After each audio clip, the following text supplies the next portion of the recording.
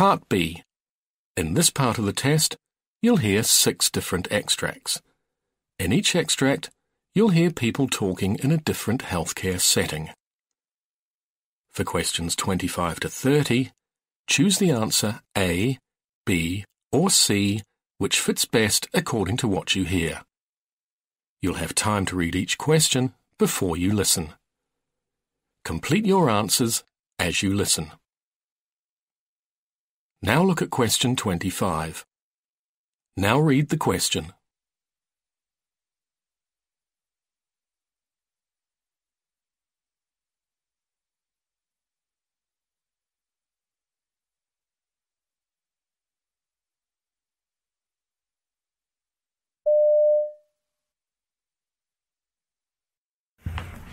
Okay, afternoon guys. I'm sorry, it's been a bit of a short notice. We've been having a few incidents of IV Gelco infections. I know it's been a busy week and we've been in trouble with a lot of things, transition through to the electronic records from paper. But we need to know that documentation is our responsibility. We need to make sure that Gelcos, once you insert them, you need to document it. We need to check on the patient. We need to work as a team. The handover should be precise, and we need to check all these factors. We need to bring down these incidents. We can't allow these to happen. Last year we had a patient died of an infection, so we need to make sure that it doesn't happen again. So that's why I called you guys up. Let's start our day by not killing a patient. How about that?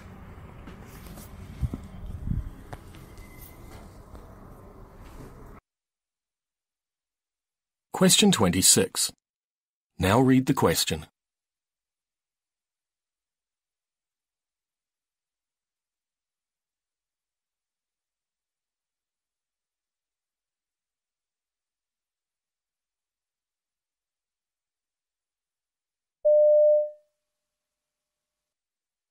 During your stay, we will work to keep you as comfortable as possible. Unfortunately, it is unrealistic to feel zero pain after surgery. Our goal is to manage your pain at levels allowing you to participate in physical therapy and other activities. We have many tools to attack pain, starting with the peripheral nerve catheter, or PNC, inserted into your operative leg by the anesthesia team. The PNC delivers numbing medication to surround the nerve that supplies feeling to your hip or knee. We supplement the PNC with other medications as needed, either in pill or IV form. One big help in controlling your pain is to keep your new joint active by moving and working with therapy.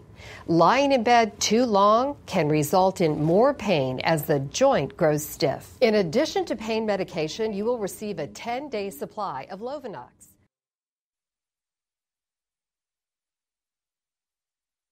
Question 27.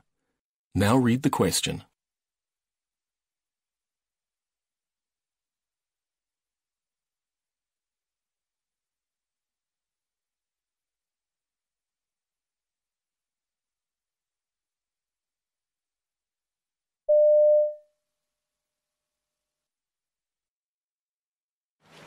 Mr. Fernandez is a 52-year-old gentleman who was admitted to the ER last night. He lives with his wife, Judy, and was found down at home.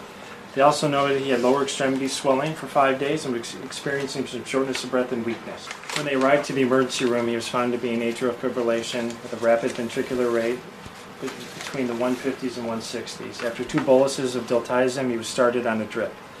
He has 2 peripheral IVs, an 18 gauge in his left hand and an 18 gauge in his left. Both were started in the emergency room. Mr. Fernandez is a high fall risk because he fell at home. His bed alarm is on at all times and his call bell is within reach. Mr. Fernandez, since you fell at home, you're considered a high fall risk, so we need to keep the bed alarm on at all times, okay? Okay. And if you need any when you get up, you need assistance, so make sure that you call when you're getting out of bed. I will use this red button on this. Okay, so we can count on you guys to call when you need help, right? I need to go get a report on my other patients, so I'll be back in about 20 minutes. But if you need anything, make sure you call, okay? Okay, thank you. Sounds great. You're welcome.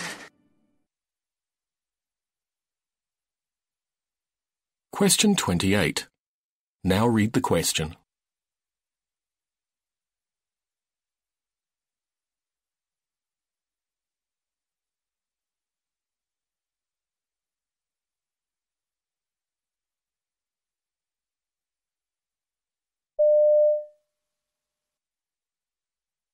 I've been a nurse for about 11 years now. I started off in cardiac, which I loved, but I was working nights and I wasn't in love with that.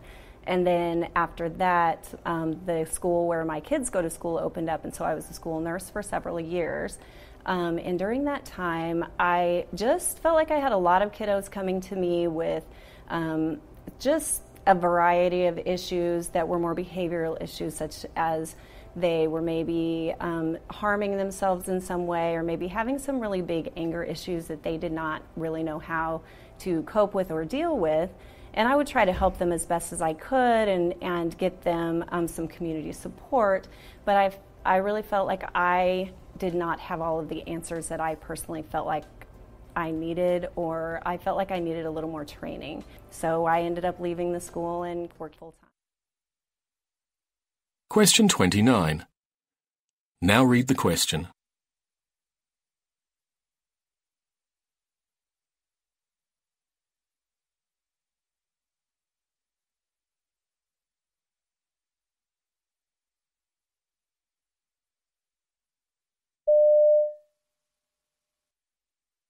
It is true that athletes are specializing at a younger age than they did a decade or 2 decades ago. And that does create overuse problems with doing the same repetitive motions year-round, which is why we typically recommend for kids, hey, enjoy everything, be involved in everything, do a lot of different things.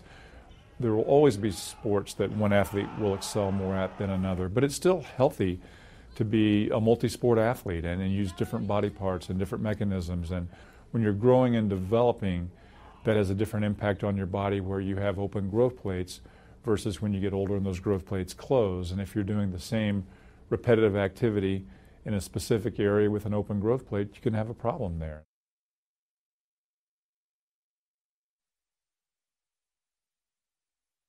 Question 30. Now read the question.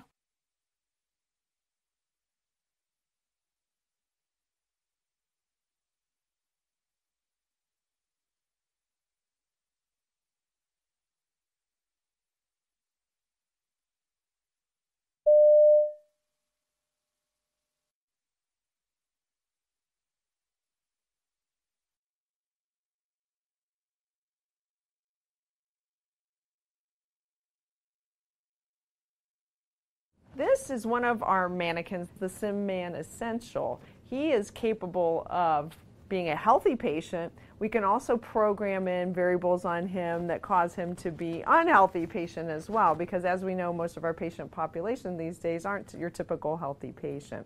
So when we bring the students into the room for the simulation, they are able to do an assessment of listening to heart and lungs on our mannequin. They can do a neurological evaluation of his eyes as well. Shortly thereafter, then, we go ahead and start the anesthetic procedure. So we start by giving him some oxygen by the mask. Obviously, he's still awake at this point in time. And then the students are expected to start the drug administration. And I am on a computer in a different room able to program the drugs that the students are giving. And then the mannequin responds to the drugs by either, going to sleep or getting sleepy. So that the students then can carry on the procedure that has been outlined for them. What's neat about these mannequins, we can mass ventilate them, we can put special airway devices in like an endotracheal tube. If they don't happen to get the endotracheal tube in the right spot, he has a blue light that'll light up in his mouth to show them the patient is not getting enough oxygen.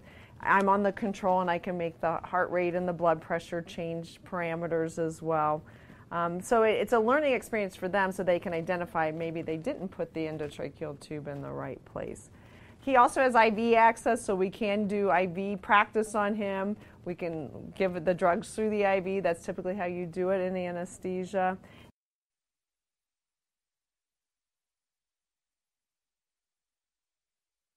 That is the end of Part B. Now look at Part C.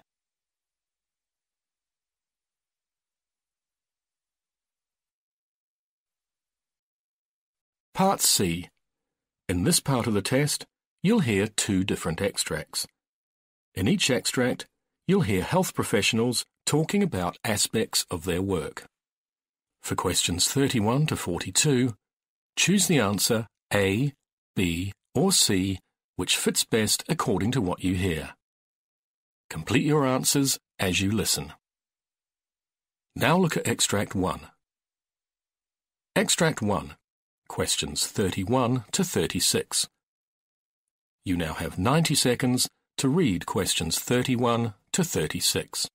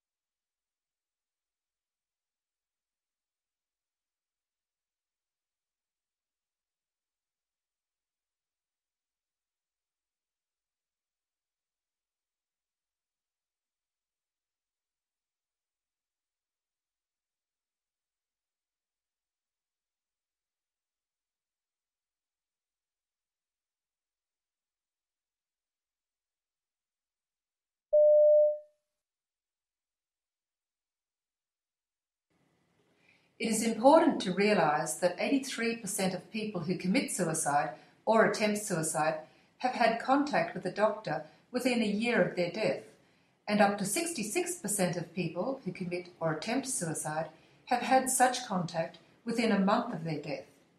Therefore, with better prevention techniques, these figures could be reduced.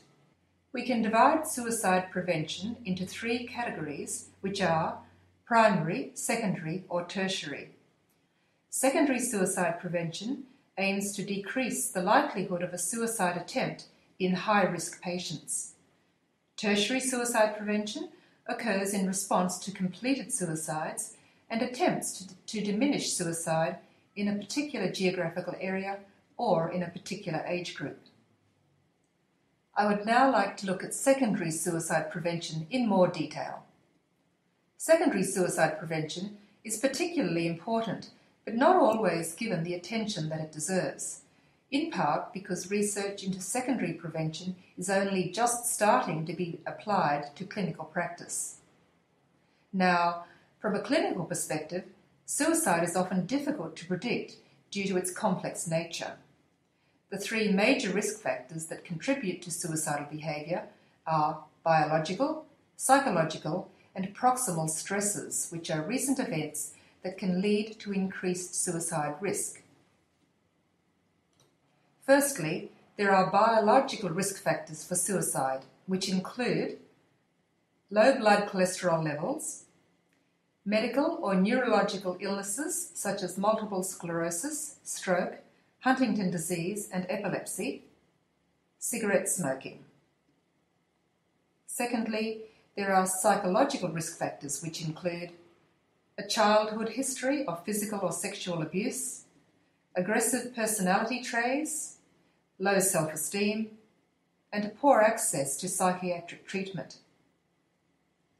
Thirdly, there are proximal stresses, or the recent events that can lead to increased suicide risk, and these include relationship problems with a spouse, partner, or loved one, financial troubles caused by unemployment or large amounts of debt, a family history of suicide, major depression, and drug abuse. The clinical evaluation of the medical and psychiatric history of a patient and of their current state is the crucial and essential element of the suicide assessment process.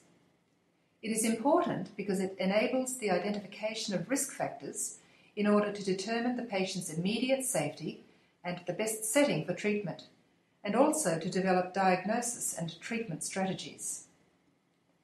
Psychiatric illness is a major contributing factor to suicide risk, with mood disorders such as major depressive disorder and bipolar disorder being associated with about 60% of suicides. Indeed, psychiatric disorders are diagnosed in more than 90% of completed suicides, and more than 80% of these psychiatric disorders are untreated. Thus, the recognition and treatment of individuals with psychiatric disorders, specifically mood disorders, are essential components of secondary suicide prevention. In addition, the subjective rating of the severity of depression is one of the most powerful predictors of future suicidal acts. Therefore, assessing and managing depression, as well as being aware of the suicide risks in psychologically, medically, and neurologically disordered individuals, is an important aspect of secondary suicide prevention. Consequently, physicians need to be taught to recognize the association between mental disorders and suicide.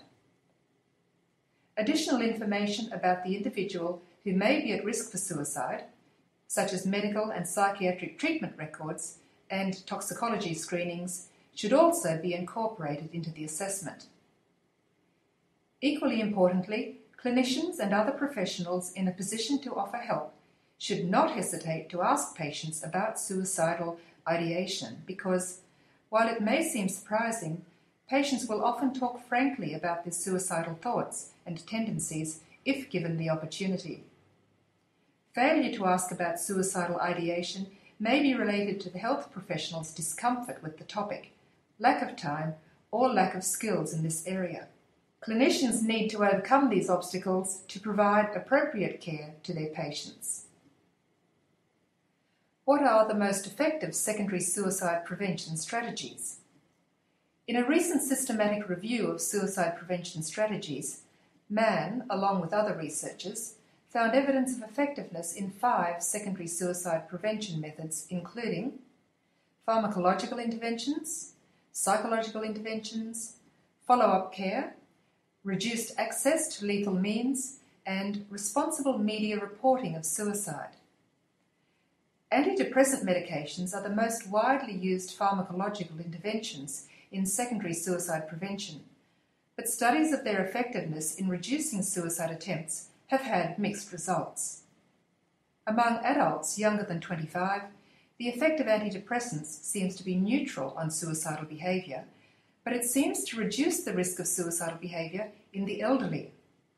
Thus, the relation between antidepressants and suicide needs further studies before this class of drugs can be safely used for the secondary prevention of suicide. In terms of psychological interventions, suicidal patients often benefit from therapies that address the repetition of suicidal thoughts and behaviours, and other factors commonly associated with suicide. Better psychological and pharmacological treatment of depression and alcoholism also appears to decrease suicide rates. Social factors that should be addressed in follow-up treatment include availability and willingness of supports within the family. Support individuals who should be contacted about the suicide risk and follow-up arrangements include general practitioners, private psychiatrists, family and friends. Some interventions, however, such as telephone and psychosocial follow-up, have shown no difference in suicidal ideation when compared with standard aftercare. Many studies show that suicides by particular methods, for example, firearms, domestic gas or pesticides, decrease after the introduction of legal restrictions that reduce access to such means. This reduction in suicide rates is particularly influential in regions where the specific means of restriction correlates with a common method of suicide. For example, in the UK, the reduction of carbon monoxide in domestic gas since 1958 and the reduced availability of analgesics since the mid-1990s have both decreased UK suicide rates. Finally, many studies have exposed a need for a decrease in reporting of suicide and for responsible reporting. Media blackouts in reporting suicide have coincided with a decrease in suicide rates because reports of suicide in the media tend to glamorize suicide for vulnerable individuals. The internet is also of increasing concern, with blogs and chat rooms providing accessible instructions for suicide. For these reasons, guidelines have recently been produced for the responsible reporting of suicide. Despite our increasing knowledge about secondary suicide prevention, there are still many gaps in the research, and looking to the future, thorough evaluations and appropriate treatments of patients with depressive disorders and other psychiatric illnesses should help to improve the efficacy of secondary prevention of suicide. But it is also clear that more research into new approaches for the prevention and treatment of suicidal behaviour remains essential.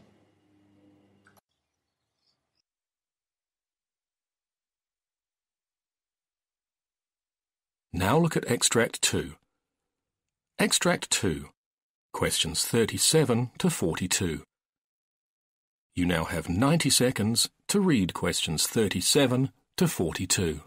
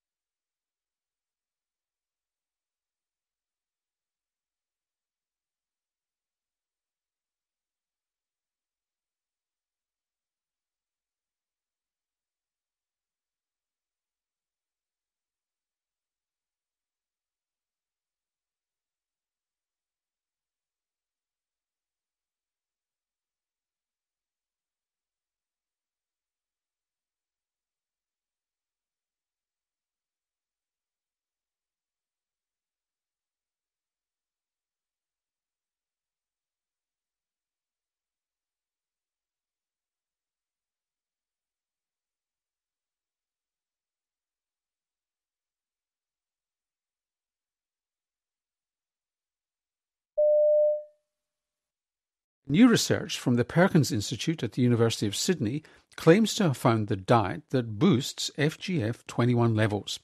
One of the lead scientists on the study was Samantha Solon-Beat of the Perkins. Welcome to the Health Report. Thank you for having me. So what is this stuff, FGF21? I mean, it's almost eye-crossingly complicated from the look of it. Yeah, it seems complicated, but it's actually not. And recently, there's actually been an immense amount of interest in fibroblast growth factor 21, or FGF21.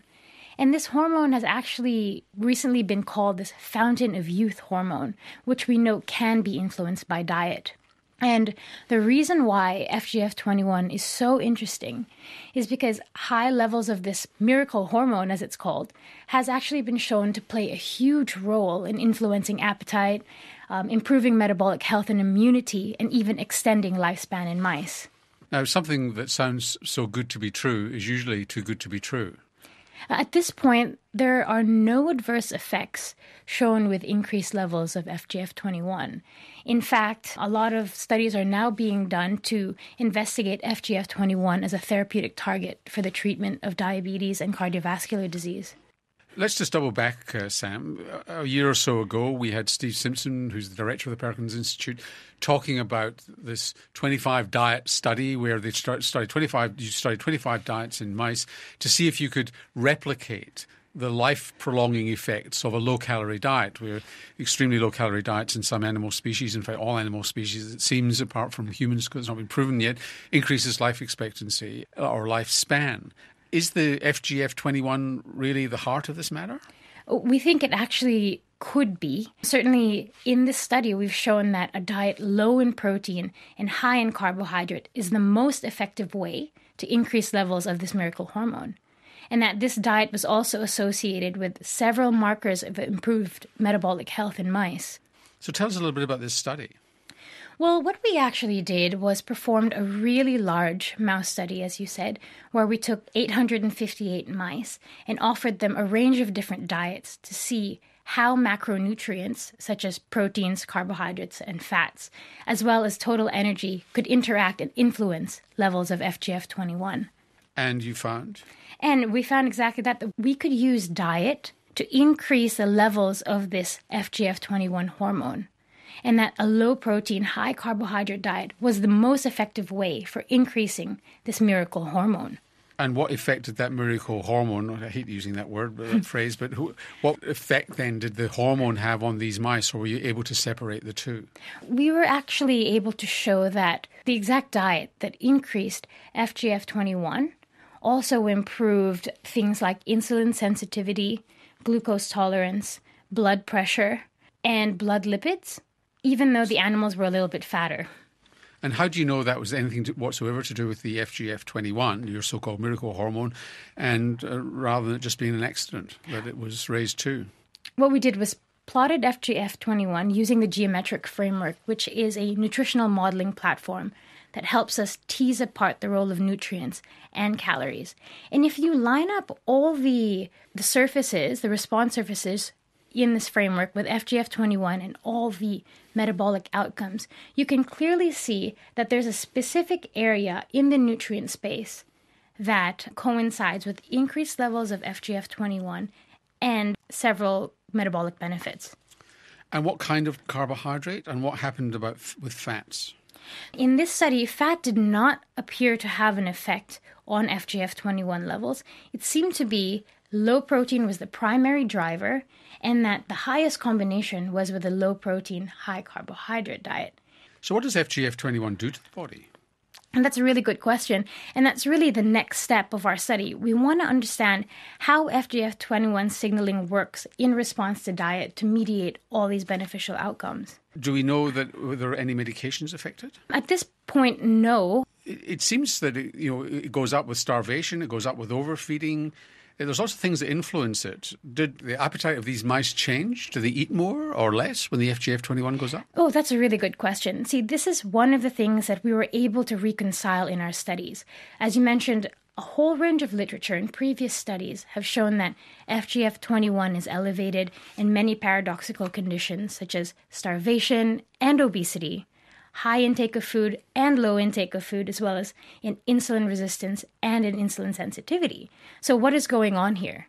Using the geometric framework, we were actually able to tease apart these findings, showing that reduced protein intake is the primary driver of FGF21. Okay, so what happens in mice does not necessarily happen in humans.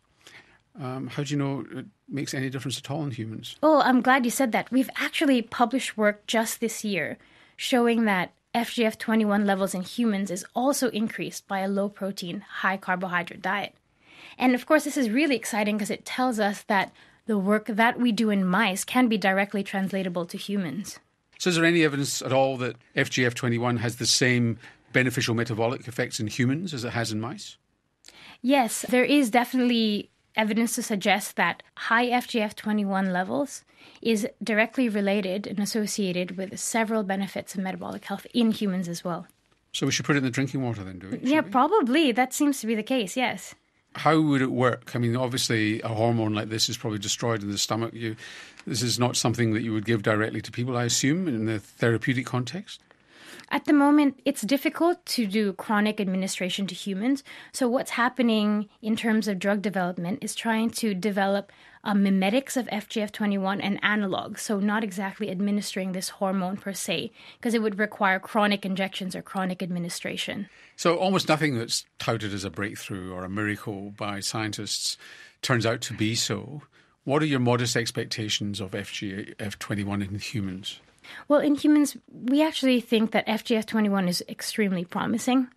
We think that, at least in humans, we've shown that FGF21... So a treatment for type 2 diabetes? Absolutely. That sort of thing? Yes. We've shown that humans seem to respond in the same way as mice. So this could mean that we could tailor our diets and our nutritional guidelines to generate a range of benefits from FGF21.